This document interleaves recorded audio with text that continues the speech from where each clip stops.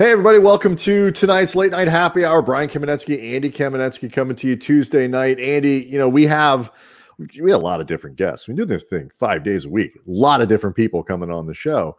Some of my favorite episodes that we do, though, are ones where we get to really dive into something that speaks to LA culture. We've done old Hollywood. We've done food. We've done all kinds of stuff.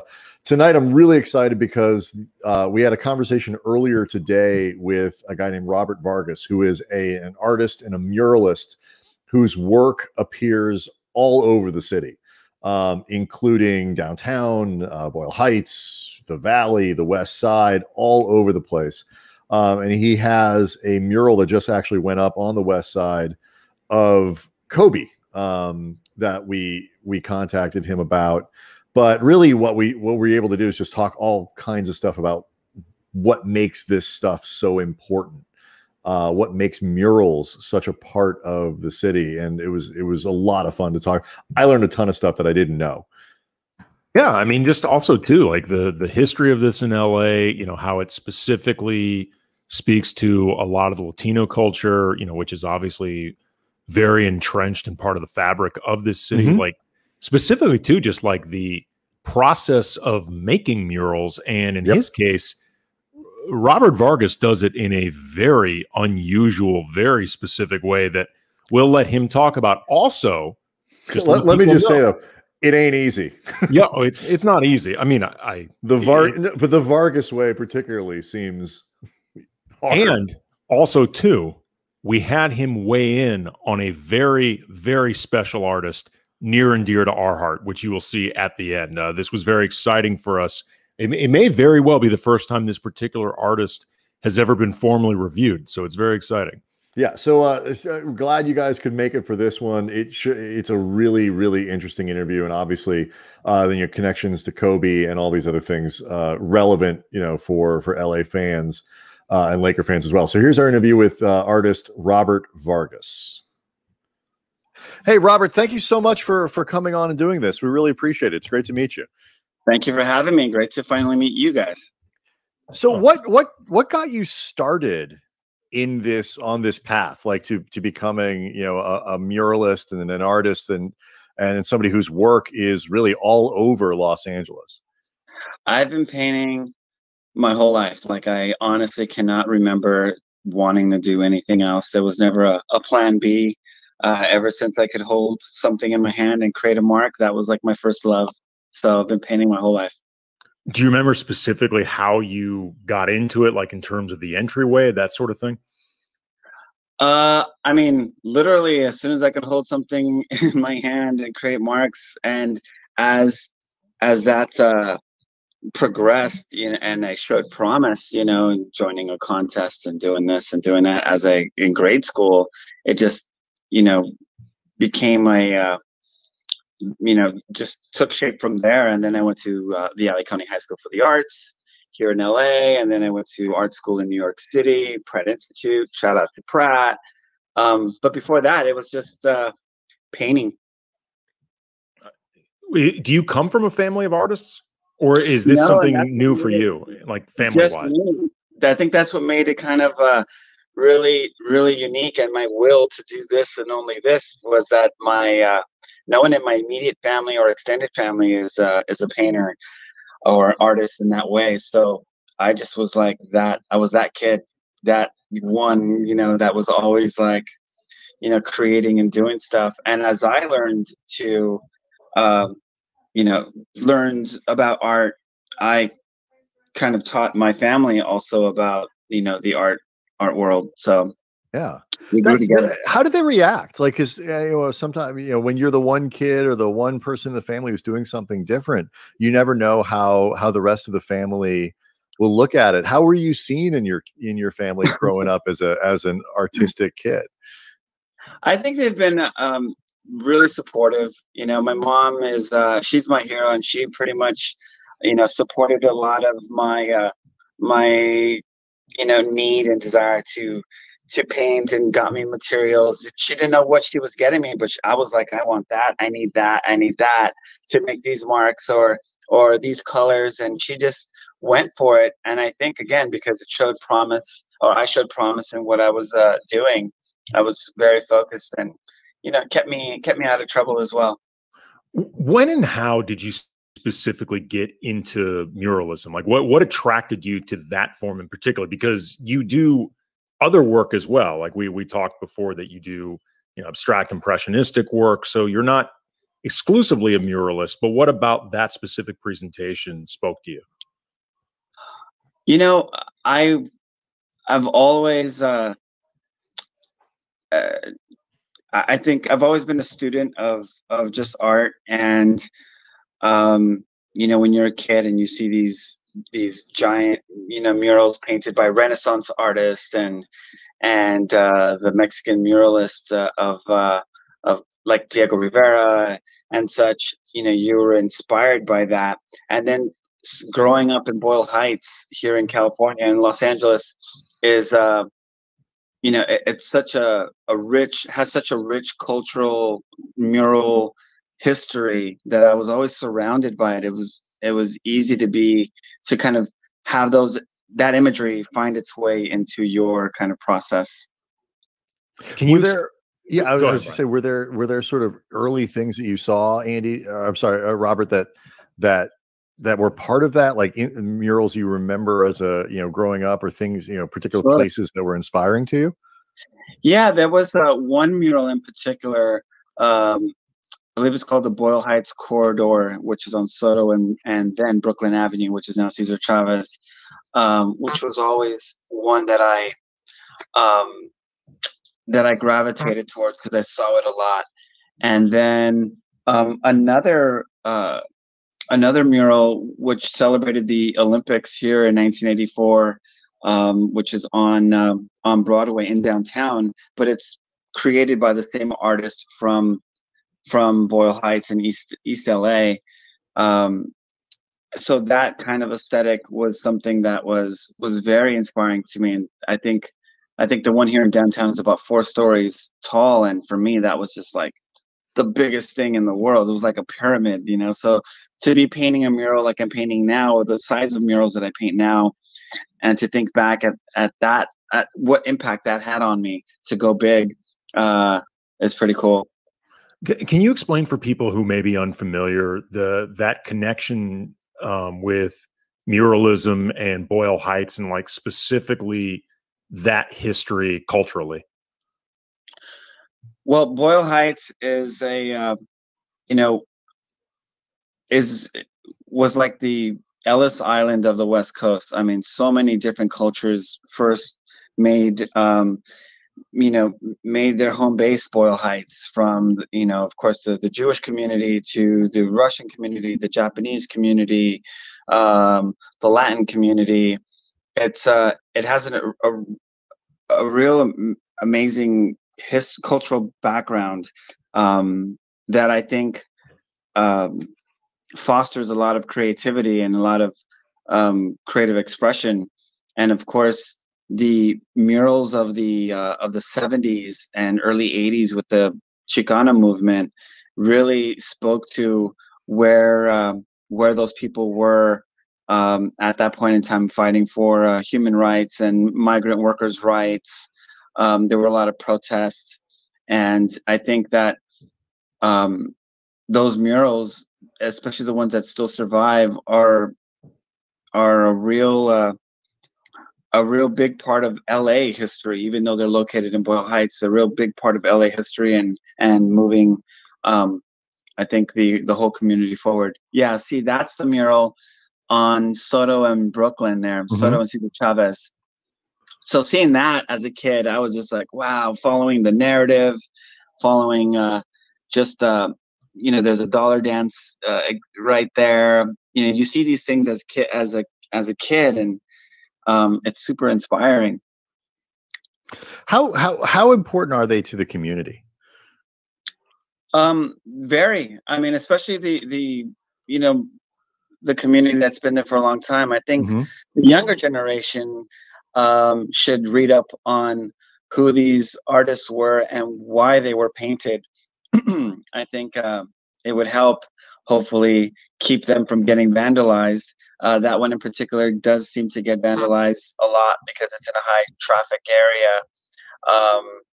But it's still standing strong.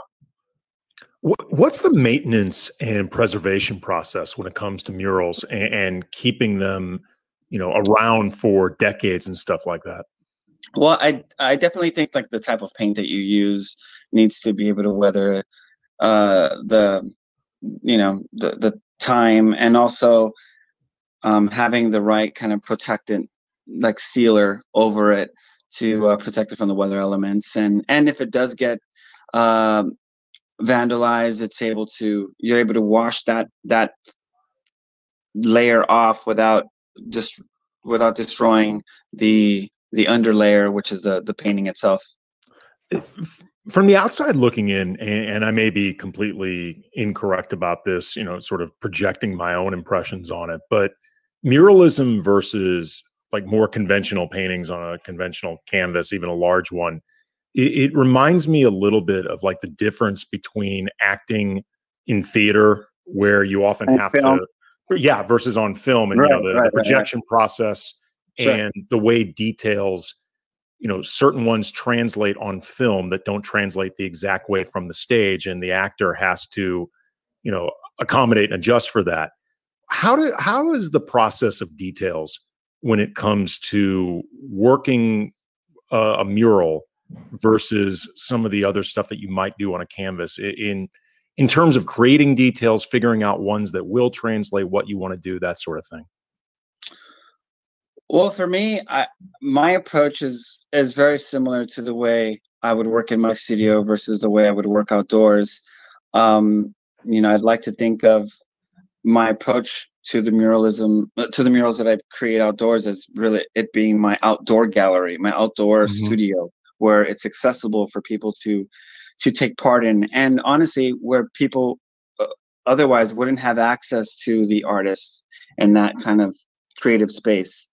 I do feel that a mural with the right message, at the right time, in the right location, has the ability to really transcend a community, and that's pretty important, to be able to utilize your platform as an artist to hopefully affect change.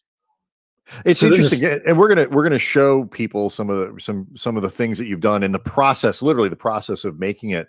But when you mentioned being part of the community, what is that like? Because what some of the things we'll show people, like you're literally pulling people off the streets to include them in some of the work that you're doing. How is it different for you as an artist when you are right in front of the community that you're painting and doing something that will be for the community? How does that impact what you're doing? Well, that's my process, is painting from life. I much prefer painting from life than to use any kind of photographs as references. So I feel very comfortable in that space, pulling someone randomly from the street who just happens to inspire me, or has a certain face that's like a vehicle for me to be able to tell a story. So when I'm pulling someone from the street to be part of a larger narrative, the idea really is to create a mural that mirrors a community that the mural has to live, that's where the mural is located, because I think that there's a big opportunity to be able to connect with the people and not keep people like at arm's length. Like I don't have headphones kind of doing my own thing, tuning people out, but actually no headphones, keeping people within arm's reach so that they're connected to the piece that's being created. And, and once an artist leaves an area, you have to think about the people that have to live with that and how it affects them. So by painting someone of standing in the community, elevating the everyday person to this monumental hero,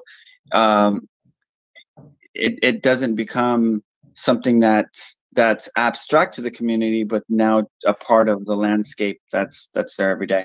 And you've painted on the West Side, you've painted downtown, you've painted in the Valley, you've painted everywhere around Los Angeles. Yeah. So when you're thinking about those things and leaving something into the community and the people that are there, how do you account for the differences? You know, and they are so, like, these neighborhoods around LA are very different. Sure. How do you account for that when you're doing these paintings and creating these works?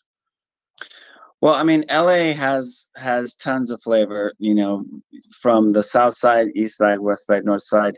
And, you know, although I'm based here in downtown Los Angeles, I mean, I'm 6th generation Angelino, where a lot of this flavor is really just kind of in my DNA. So I'm used to going, you know, to all these places and vibing that out. And I love painting murals in these different pockets because, you know, if I'm painting something in Venice, there's, you know, a different culture that's happening out there with just because it's located so close to the water, or you know, when you're painting in downtown, it's just this you know, kind of gritty thing, or you know, everything's bigger, or painting in Boyle Heights where it's much more regional, and that's I'm just showing people your Instagram page. You can get kind of a feel for it. Yeah. Yeah, that's a great opportunity to connect with people. Also, depending on where you are in the mural, like, is it a mural that's 4 stories tall or something, where you're up on a scaffold where you're kind of not really accessible, versus a 2-story mural where you're closer to the ground and you're able to have that interaction. Yeah, and this is what you look like that high up. Give people perspective of what it looks like. Well, there's not much room for error there. Does anybody, if you pull them out from a crowd, get a kickback or anything? Participation, stuff like that? You know, so we'll position ourselves strategically around you. Well, I'm trying to get you volunteers, Robert. Like, if people realize, you know, there might be a little scratch in it for them. They're there. They're there. I mean, you get an opportunity to be part of something that's that will last, you know, for a long, long time, and you get to be a part of that story. I mean, how do you say no? Well, it's not that you say no. I'm just giving you better ways to say yes. There's a difference. I don't expect anybody to say no. I'm trying to get you the best of the best in terms of the people that you might use. Exactly. So Brian, are you about to queue up the? Yeah, I'm pulling it up. If you want to start talking about it, sure. You've got a recent piece of Kobe that is up at the Zambezi advertising agency. Can you explain a little bit of how that ended up happening as we get that ready to show people? Sure. Well, shout out to Zambezi and the whole team out there. Chris, yeah, they're great. What was an incredible process and experience. Now, Kobe, for those who don't know, actually was a co-founder of Zambezi. Yes. And so there's Kobe DNA there. And we actually had discussed, me and Zambezi had discussed creating this mural prior to Kobe's passing. And COVID hit, a lot of things, you know, obviously happened, and it just got put on the back burner, but it was already inked and ready to go. I was actually going to start, I think, the week of, or the 2 weeks before everything shut down. And now, having the opportunity, we felt like this was the time to resume.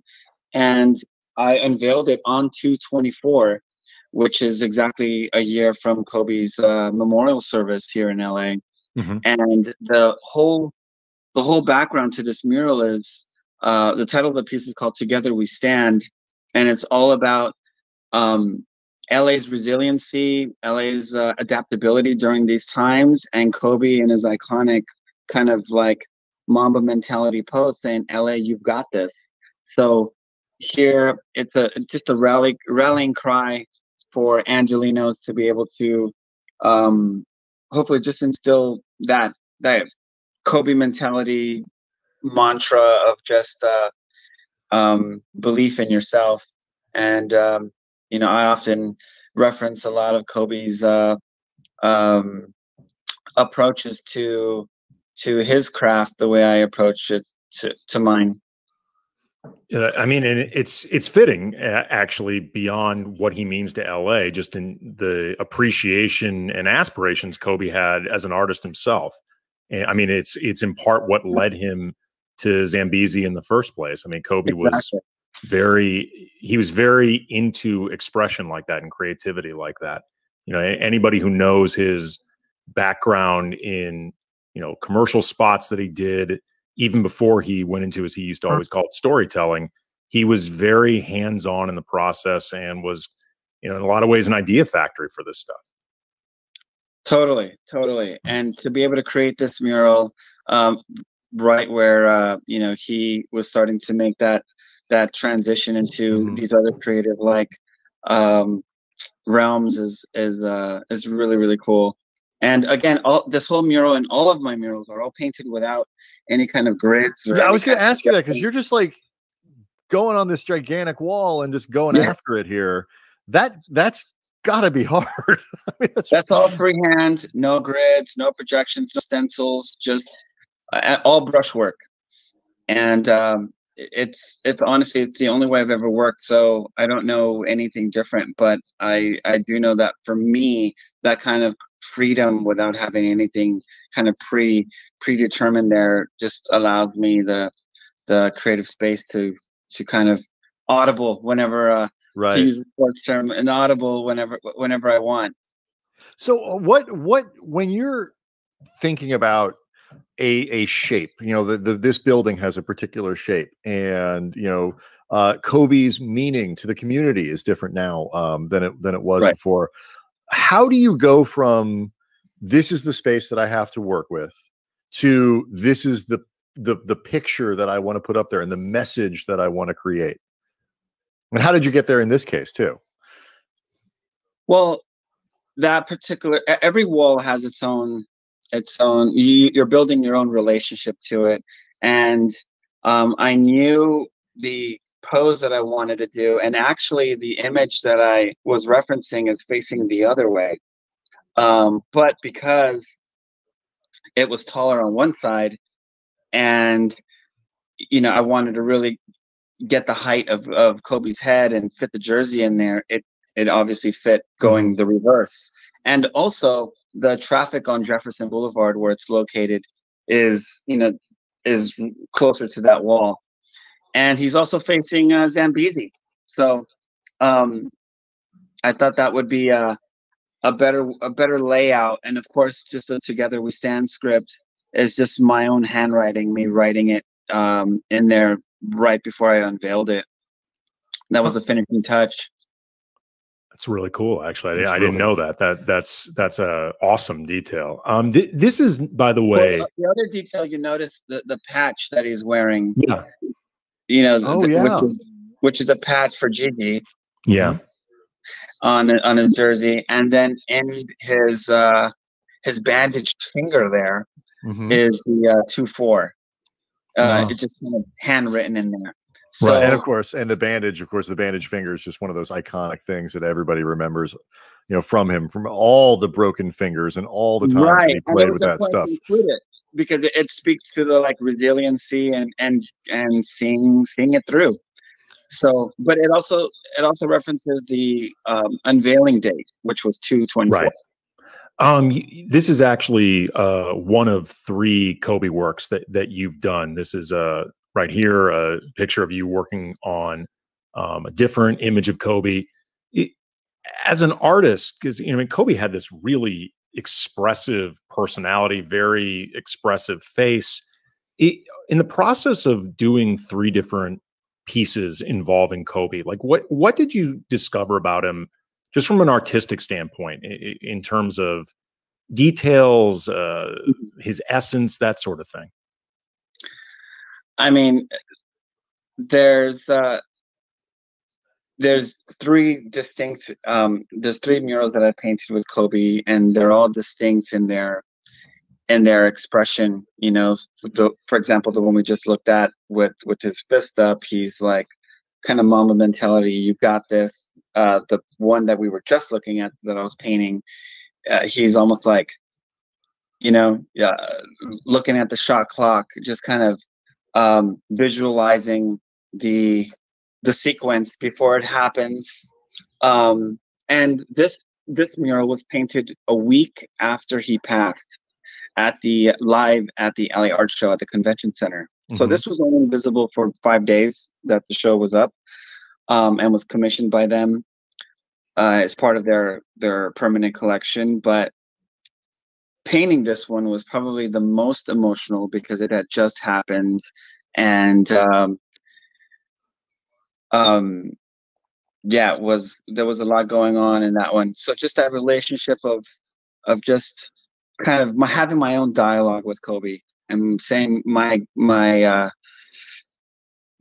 of saying thank you and goodbye, and also to thanks for the inspiration and thinking about how I was going to use that, some of the inspiring words that he said, and how I was going to incorporate it into my work moving forward, and even in those pieces. One of the things that, and in becoming familiar with your work, that I thought was awesome, was and I think it's on downtown Starbucks, like around 8th Street, correct? Is a mural that you made? 6th and Spring. I was in the ballpark. Yeah, you were close. There's a moment from creating this mural, and we'll be able to show people the rest of it, where a guy, and people might be able to read it on the side here, named Craig, who is a homeless person who lives near this Starbucks. You created this mural in the community, and I found this to be amazing. Like watching you paint him. And you wrote in the Instagram post, my collaboration with Starbucks is underway. Mm-hmm. And the first model of the night was a man from the DT LA community that I see here every day, named Craig. He is one of several people that I will be selecting 2 each day from the audience over the next few days to tell this story, representing #community, #change, and #unity. Thanks to everybody that came through. When you see, is there a difference to you when you see somebody in the community? Because this is somebody who's not seen. Homeless people are typically not seen by people in the community. Right. Versus creating somebody like Kobe Bryant, who is iconic, who is instantly recognizable. Is there any difference in the way you approach or look at it or paint people? Kind of just reflecting the different spaces that people fill inside the community around LA. Sure. Painting people such as Craig here is also my way of bringing more attention and awareness to the homeless community. Here's someone who maybe just prior to me putting down their first stroke was sleeping just steps away from there, and on the ground where no one was really paying attention to him.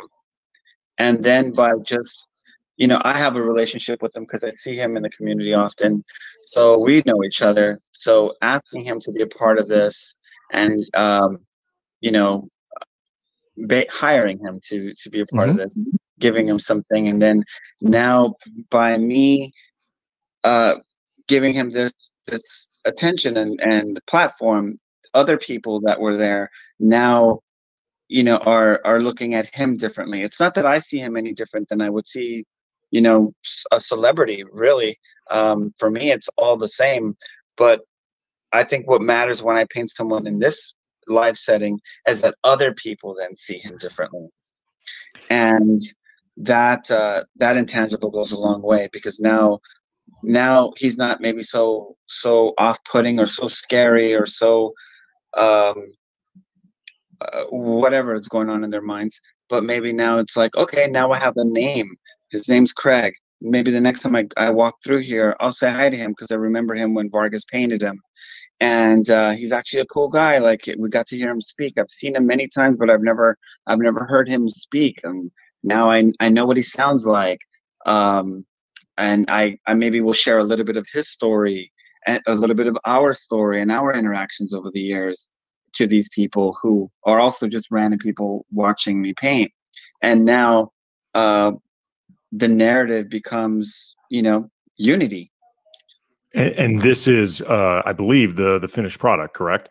That's the finished product over the course of about 6 days, where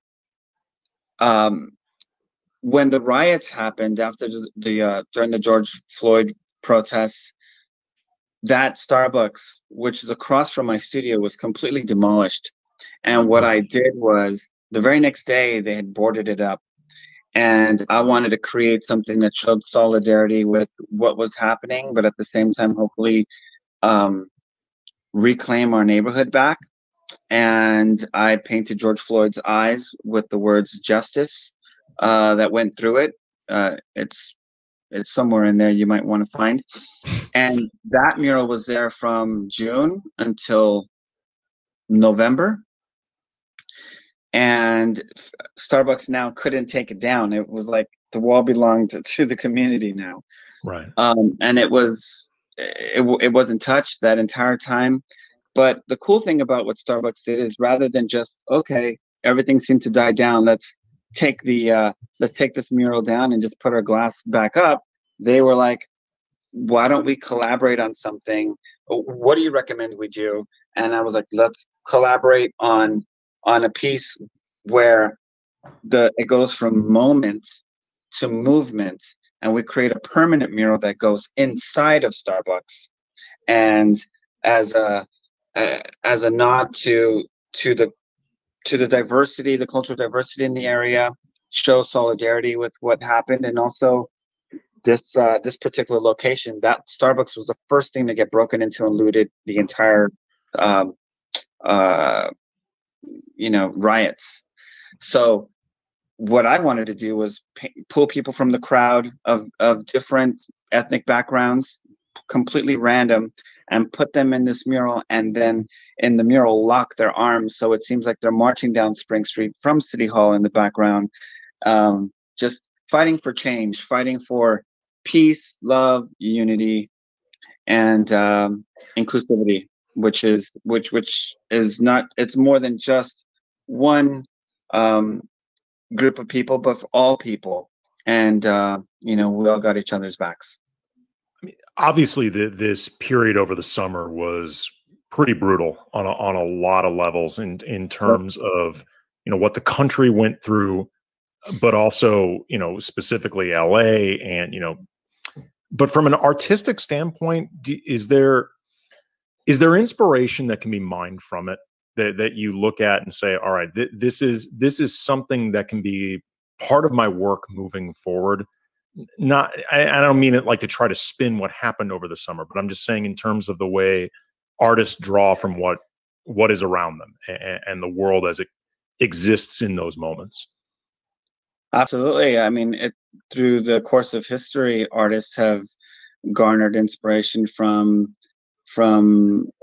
these historic events, causes, to be able to shed light on them. I think it's a responsibility that an artist has to be able to also heal through the creative process, bring people together through the creative process, and create awareness for the greater good. Yeah, I would imagine that when something like this happens, your mind starts turning in terms of what is my reaction to this? How am I going to present my and what are the ways that I can make sense of this for people? I think artists have the exact same response that everybody else has. We just happen to have a platform or the ability to hopefully transcend and articulate our feelings into this imagery that can hopefully galvanize a community. For example, your response was probably as similar to my response, except now you guys have a platform to be able to at least maybe say something about it, where other people's voices, they don't have the the platform for it. So I don't make the distinction between artist and the next person. I just think that as artists, we're able to, you know, to transform that into something. How do you, because you talked when we first, at the beginning of the conversation, you talked about the history, you know, the references to Cesar Chavez and this, it's the storytelling that goes and marks very specific times Right. in different communities, in different movements. How do you think the art that is being created today out of the movement that we're seeing now, the work that you did over the summer, the work that other people did, you know, memorializing different figures, all of those things, how do you think this will tie in with that history that you described that is so important with murals around the city? Well, I look back to ancient times when people would erect monuments and to show that they existed, that those civilizations were around. And we're no different, living in a time where there's, you know, we always seem to think that the most interesting times are behind us, but we're also living through, you know, incredible times. And to be able to record these moments visually through these, you know, modern monuments of these murals or well, with these murals, I think it's a great testament to say that we were here, we existed. There was a Kobe Bryant. I lived in the time of Kobe Bryant, and I lived in the time of Dolores Huerta, and I lived in the time of Craig. You know, Right. And here's someone who probably won't have any kind of marker to say that he was here. You know, when he dies, you know how I'll know? When I walk to Starbucks, I'll no longer see him there.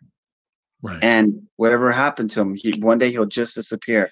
But you go inside Starbucks, and there's a great image of Craig there holding a sign that says love.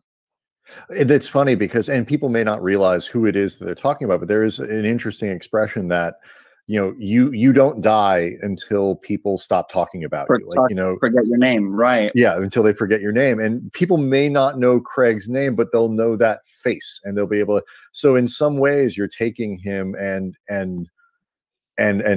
preserving his story and preserving his life in a way that, and it's to me feels more profound than. There are a lot of people who are going to remember Kobe. I don't mean to minimize, you know, remembrances and the importance of Kobe, but like that you also are doing that with somebody like Craig, I think is very profound. Thank you. It's just, you know, living in downtown and thinking about the world community. I was always inspired by this poem that Dr. King wrote called World House. You know, it speaks about everybody, this world community, and us being in this, imagine the world being this house, and everybody, they're not being, we're only families apart, you know, between different races and cultures. And I am blessed to be able to have the ability to kind of share other people's stories through my work, and in doing so, there's as much me in those stories as the other person's stories, so it becomes a bit autobiographical as well.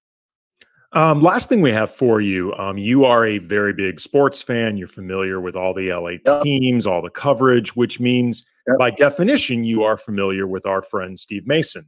And you may not realize this, but Steve Mason has a background that not only includes candle making and appearing in short films that he produced. And by the way, only short films that he produced. That was basically the only work that he got. But Mace has a background as an artist. So we thought it would be fun if you would take, well, we didn't know. You did. This was only uncovered on our when we had Mason on Friday. We learned a great deal about him, including that he was a candle maker. Chandler, I think, is an appropriate word. He's a chandler. Well, he didn't know it. Right? He didn't know that was the term. But we wanted to show you an original mace that he created. God. Are you going to have me critique this? Well, first, I mean, when you look at it, Robert, what do you see? What is that? I see, Mason, if you're listening, I see spirit, number one. And yeah, a abstraction, I think I haven't seen anything like this since the caves of Lascaux in France. If you had to look at this, Robert, and try to gauge Mace's influences, like what do you think are the influence that helped create this painting? Like the famous artists that the touchstones of the art world. The touchstones of the art world. I see some Picasso there. I see some Fauvism with some Matisse. I think there's a touch of Don Bacardi there from Los Angeles. I was gonna say Ron Bacardi. Well, yeah, a touch of Bacardi, right? There's a touch of Bacardi there. I'm sure it was used to create this. And we won't let you duck the question any longer. What do you see, Robert? What is it? What is it? I mean, I see a profile, right? Yes, that's what I thought it was. A profile of his face, right? A self-portrait. Well, see, now that is what I actually thought that it was, Robert. It turns a self-portrait? out it's of sorts. It is of Mace in a yoga pose. It's your look of surprise. Shocking. As opposed to his face. Shocking. Because I see it. You know what? Is it like half of the yoga pose? Can we go back to it? Yes. So he's in like almost like a it's the colors position? of the chakras. Oh, okay. Wow. Just moving sports forward, moving the art world forward. Wow, Mace is he missed his calling there.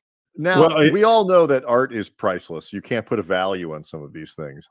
How much would put a value on that?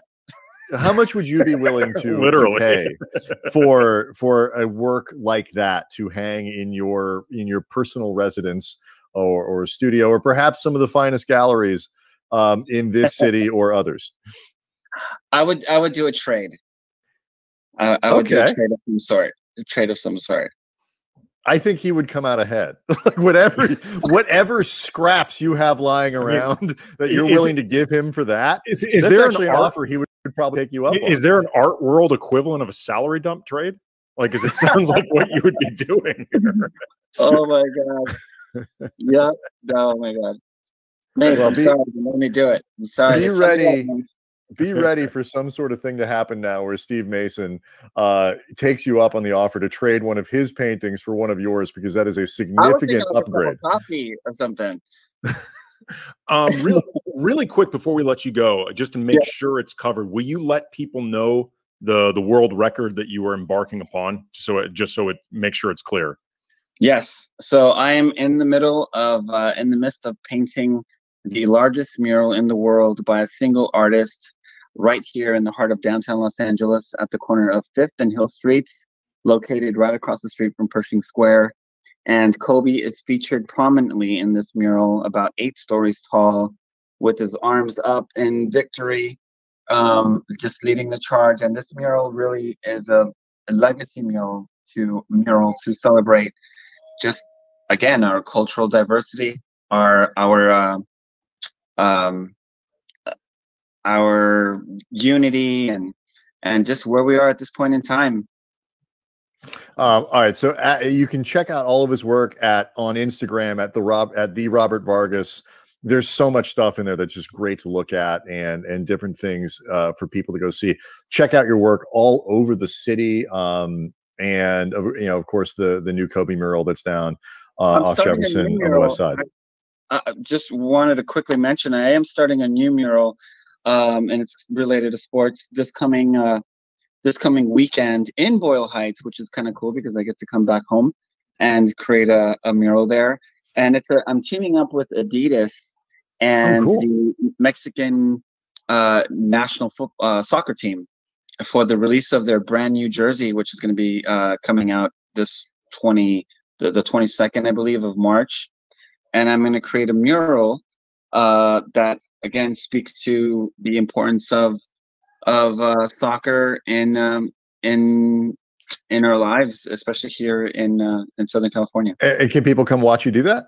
Absolutely. I'm going to be located at the intersection of Whittier Boulevard and Lorena Streets, which is really the corridor between East LA and Boyle Heights. Cool. And yeah, come out. Check it out. Whittier and Lorena. That's awesome. Well, you can watch this process happen. Go see Robert Vargas put this this mural up in Boyle Heights, and while you're there, check out all the other murals in Boyle Heights and get a feel for the history of things. It's a really, it's something that I think I may do myself, is just kind of take a tour around the city and just look at this stuff and really try to deepen I've been here 20 something years, but still could get a deeper understanding of what's going on in this city. Robert Vargas, thank you so much for taking the time to do this. We really appreciate it. This was fun. Thank you, guys. And remember, when I paint a mural in St. Louis, it's going to be the Kamenetsky brothers. Nice. Yes, that's what the city needs. Brothers. It'll be you guys, but with like a plane, like the Wright brothers, but the Kamenetsky brothers, like Spirit of St. Louis. Love it. That is fantastic. We'll do it. Man. We'll do it. That's awesome. The wheels are already turning. There you go. There you go, man. It's great meeting you, man. Thank you very much. Thank you, guys. Andy, I can think of nothing that the city of St. Louis needs more than a mural of the two of us. Well, arguably the most accomplished and most important citizens I can they've think ever of something produced. they need more. 2 murals of us. Multiple mural. Yeah. Oh, absolutely. Look, Jay Her 17 says in the chat right now, I'd go to St. Louis to see that. I can promise Jay Her is not alone on this one. Absolutely. Like, I mean, they would tourist trap. Tourist trap might be a little too strong, but I guarantee it becomes an attraction. I mean, it might not be that big dinosaur out in Arizona or something, but it's still pretty big. People know the arch. You take a canvas, you stretch it in so it just takes up the entire inside. Our faces. There you go. I think St. Louis would appreciate that. There you go. The Nathan Mark says he'd fly in from New Zealand. Again, this thing would be a sensation. There's no question. Sector Cruz says, have Alex Caruso in it with us. He'd be like a third Kamenetsky. I say, why not? It's just a mural of us all shaving our balls. People were upset with the amount of time we spent on ball shaving on our last podcast with Harrison Fagan. You know what? We have never, ever presented this show, the Lando Lakers, anything we've ever done, ESPN 710, we've never said it's for everybody. We only promise to be ourselves. So, if those people don't like the amount of ball shaving content in that podcast or any future content we create, you know what? There are plenty of other options out there. So that's right. I'm not worried about it. I do want to say before we the part, obviously the work is really cool. Is the time-lapse stuff to watch how this works was really neat to see.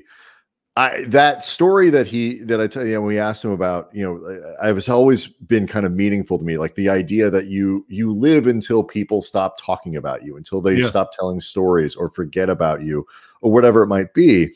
And for some people that might be decades, it might be forever, hundreds of years, whatever.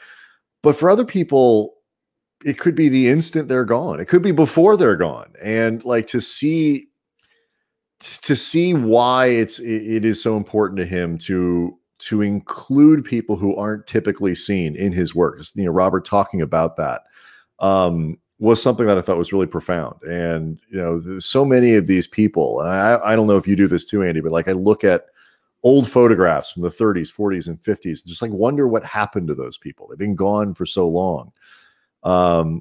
It's cool that people are going to be seen in this city and thought about in one form or another, because of work like this and from him and from other people. Yeah. I mean, look, at the end of the day, everybody wants to feel like they mattered. Mm-hmm. And it would be disingenuous to say that everybody matters the exact same way in terms of grand scale. I mean, I would like to think matter to somebody, but it would be disingenuous to say that Craig, who we were talking about before, would touch as many lives as Kobe. I'm not going to patronize Craig by saying that, but Craig does matter. And, it's his likeness in that mural is a reminder of how he and everybody else in this city, in this world, matters on some level. So I agree with you. The foresight that he would have to actually be thinking about something like that, and the artistic drive and compulsion to make that part of his creations, it's pretty special. Yeah, to watch that guy who is so rarely seen watch himself be painted in that way. Yeah, it was powerful. So check out Robert Vargas's Instagram, The Real Robert Vargas on Instagram. As you can see, a lot of that kind of stuff, the time lapse and all those other things, and we'll keep tweeting some of it out tomorrow as well. Before we go, though, obviously the big news of the day, sports wise, with the NBA still on the All-Star break, was Myers Leonard. Yep. Who are we? I mean, do we say the word? I mean, I don't think we need to. I mean, right. If you missed the news, he used an anti-Semitic slur as in part of his. Begins with a K, 4 letters. Y'all know what it is. Y'all know it. His excuse was that he didn't know what it meant. Yeah, this was during he might have been Call of Duty or some game like that. He was one of these gamer things. Right. He was playing on channel. Twitch. Yeah, he's playing on Twitch channel. He's apparently a very avid gamer with up until today sponsors and stuff like that. Those went away. And he directed, certainly his Manischewitz sponsorship is gone. Yeah, he directed the. It was hard to, at least for people like us who are not gamers. I don't know if this was exactly being directed at somebody that he was playing against, or I don't know. But either way, it was a PR disaster for him right now. He is currently away from the Miami Heat while the league investigates this. He put out investigating, by the way, is most likely meaning scouring this stuff to see what else he might have said. Right. I mean, they were investigating. They're investigating how long. Right. Well, they're investigating how long to punish him ultimately. Like that's really what this investigation comprises. He put out an apology on Instagram that felt very PR-ish written, and also where he claimed to have not known what the word actually meant, that it was a derogatory slur towards Jewish people. Right. Do you buy that? No. No. I mean, I will say this. It's a very, very specific word. Mm-hmm. So, and he said it seeming to get that there was something derogatory behind it, like just in the way that he phrased this. So either he is lying or he is exceptionally unlucky in this case. It's one or the other, and there is no in between. Like, could I believe perhaps that he did not realize the degree to which it is that heinous a slur? Like, that it's basically the anti-Semitic version of the N-word. Like, could I believe that he did not realize that it was at that level? Perhaps. Do I think that he genuinely did not realize it had anything to do with the Jewish faith and Jewish people? That strikes me as incredibly unlikely. Especially when he did not actually. If that's really the case, you need to clarify immediately what you thought it meant. I would agree. That's the part that it's like, okay, what did you think it means? But like, I agree with you. And look, I'm a 45-year-old Jewish guy. I know what the word means. I've heard it used. I've seen it done. I mean, and all that kind of stuff. When I went to Vanderbilt, there were people there who had never met Jews, like never. Sure. Not necessarily a ton, but like who would come up and ask me questions that were kind of jaw dropping to me, just in their sort of curiosity or whatever, but like the sort of ignorant curiosity that goes along with it. And so that was a bit of, and I would have thought that like it's kind of impossible. He's 29 years old to not know what that word means. I did see a tweet though from someone, I'll take them at their word, in our feed at Cam Brothers, where they said like, that's not a word I was like, I'm almost embarrassed to say, like, I didn't know what that meant. Okay. Like I didn't know what that word meant. So up to that point, I would have been like, come on, he is a person. He went to college. He went, he's been in, around the world as a basketball player and all this stuff, to not know what it means.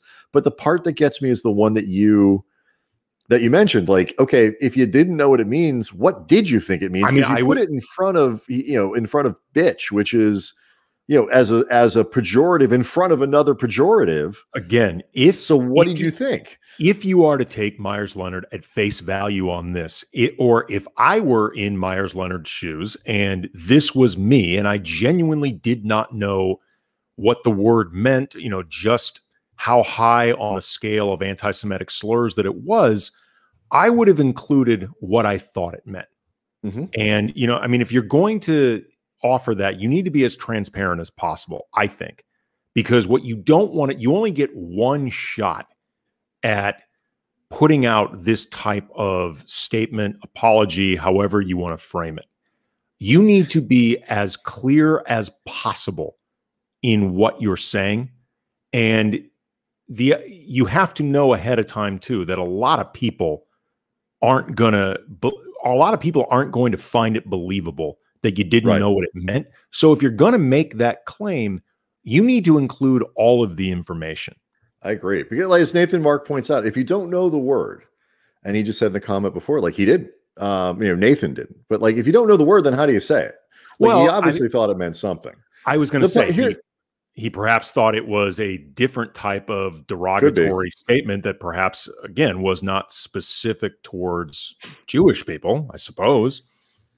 The part that I want, because, like, look, Myers-Leonard is the NBA and the NBA fans and generally is what would be considered a politically progressive group of people relative to baseball fans, relative to the NFL, whatever it might be. Myers-Leonard was not the most popular guy to begin with because he was somebody who made a point of not kneeling in the bubble and, all of that stuff, whether it's for whatever reason. At the time, I don't think it's fair to paint people as racist because they didn't kneel. But he starts this conversation and this controversy from a place that is, fair or not, assumptions have been made already about Myers-Leonard. And that, I think, complicates what happens from here, like, because that's the part that I find fascinating. Like, he's been suspended essentially by the Heat, who, by the way, are owned by a Jewish guy, Mickey Arison. Awkward. Yes. I don't have a problem. I know cancel culture is a big thing right now and all that stuff, and people rail against it, whatever. I don't have a problem though with that. Cancel culture is not the same thing as, like, being anti that is not the same thing as being against consequence-free speech. And in 2021, Myers-Leonard is a professional basketball player. There is nowhere he goes where it's even a semi-public forum, like a gaming room on Twitch, where what he says is private. It's not. If you're talking to other people, you're talking to people as a representative of the Miami Heat, as a professional basketball player and all that stuff. And if you say stupid shit or, anti-Semitic shit, racist shit, they're going to be misogynistic shit. Yes. It was just kind of clouded by the anti-Semitism. There are going to be consequences. What I think is going to be really interesting moving forward with this situation with Myers-Leonard, Brian, is a lot of how his future will bear out moving forward, whether with the Heat, whether in this league. A lot of that has to do with the fallout, not just publicly, but internally inside your own locker room and inside the league with your own peers. And what I think will be interesting to try to gauge is just how upset NBA players around the league are about this, because the NBA is not a league with much in the way of Jewish representation when it comes to NBA players. And it's that line in Airplane. Yeah. How about this leaflet? Famous Jewish sports heroes. And the reason I bring that up is because we've seen incidents like what happened with Riley Cooper, the Philadelphia Eagle receiver, several years ago, who was at I think a Kenny Chestnut concert and was clearly very, very drunk, got into a thing with some black concert goers, called one of them the N-word, and it became a thing of real tension on that team. He ended up needing to lean on guys like Mike Vick, who really stuck out his neck for Riley Cooper in that situation. And the reason it was necessary for Vick or other teammates to do something like that is because obviously you're talking about a league with a high composition of black players. And this is going to be something that speaks more directly to them. It'll be interesting to see how this situation with Meyers Leonard actually speaks to players around the league. And I want to make it clear, I'm not saying that they would necessarily be indifferent to it or not care or not think like that's fucked up. But in terms of how actually angry they are about it, in a lot of ways will dictate how big a deal this is for Meyers Leonard. Yeah, I think what we're really going to see is a referendum on what people really think about him. Like in the bubble, people said his teammates said the right things and whatever, and they didn't make a controversy out of him not kneeling. But we will find out if they really do believe Meyers Leonard is at his core a good guy, a good person, a whatever it is, because how much they stick up for him is part of it. I don't know what the right answer is in terms of, should he never be allowed to play basketball? The Heat don't have to play him. Well, he's barely played this year at all. Right. He didn't play. He's been hurt a lot. Right. He basically didn't play in the bubble at all for the Heat. And at the end of this year, they have a team option on him. I suspect they will not be opting. Well, the only reason it feels like at this point that they would opt into it is just to have him as a trade piece. Yeah. I mean, that's it. Yeah. I mean, I don't know what the right answer to this is. It would be, we've talked about compartmentalizing things. You compartmentalize a lot more for people who are better at basketball than Meyers Leonard is. Yeah. Gooey K points out on the chat, we just saw the thing with Jeremy Lin, the investigation that's going on now, where he was called had slurs thrown at him, I believe, in a G League game, correct? Is what he was saying? It was related to COVID and coronavirus. Right. So, this stuff happens. But I'm sympathetic only in the sense of what theoretically could happen. I am not sympathetic to the idea that Meyers Leonard somehow stumbled into something, or like he was caught in a private moment or anything. This wasn't an intimate dinner out with friends. He was playing video games on like a public thing, like obviously very comfortable throwing words around. That actually, though, gets to something that I've talked about many times, and this is the umpteenth example of it. Meyers Leonard is 29. He is part of a generation that has spent half or more of its life doing everything on social media, doing everything increasingly more public, and I think really they're not capable of drawing the distinction between public and private, because for a lot of their lives, they've never needed to.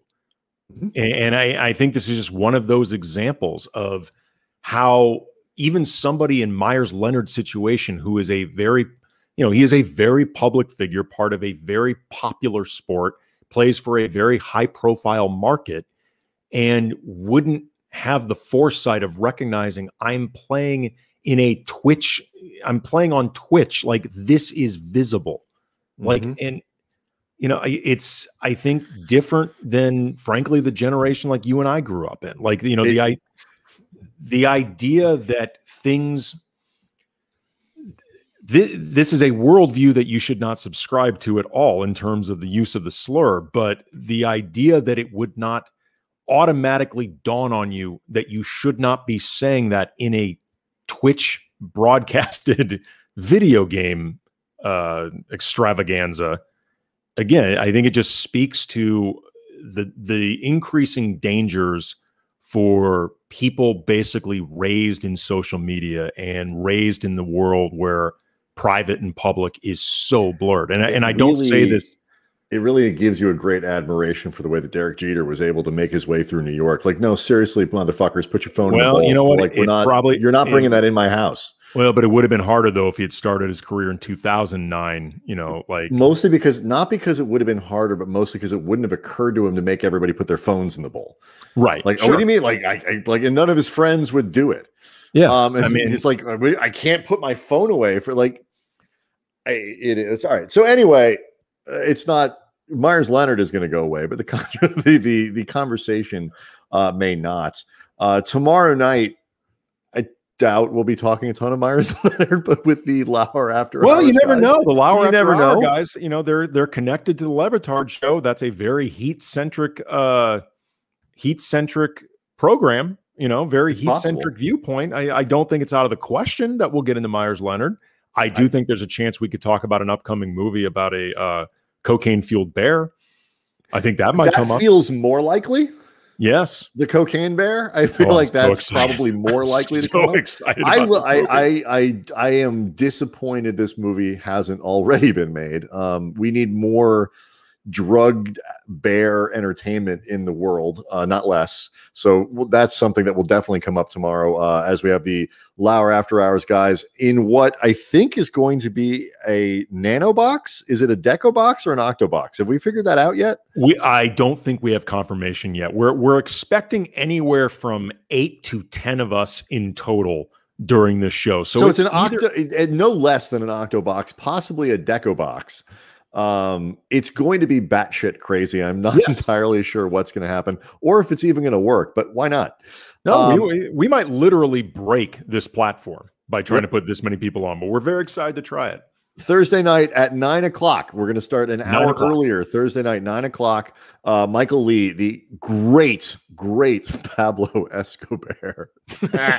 Well done, Gooey K. Gooey K. Pablo Escobar. Oh man, I wish I'd thought of that earlier. I am so pissed. Damn it, Gooey. So I'm searching Twitter now to see if anybody's done that one. Can you do that at Build-A-Bear? Is there such a thing? Can I go there and make a Pablo Escobar? You should be able to. So Thursday, we'll have Michael Lee at 9 o'clock. Great basketball writer is going to stay up late for us on the East Coast and join us live midnight his time. And Friday, the Spinsters podcast cast. Haley O'Shaughnessy and Jordan Liggins will be on with us, and that should be a fun show. And we're going to take next week off because when you do a 5-day-a-week show, you need to do that sometimes. All right. So tomorrow night, Lauer After Hours in the Deco box, I think, and we'll see everybody in about 23 hours. Dank you, Nederland.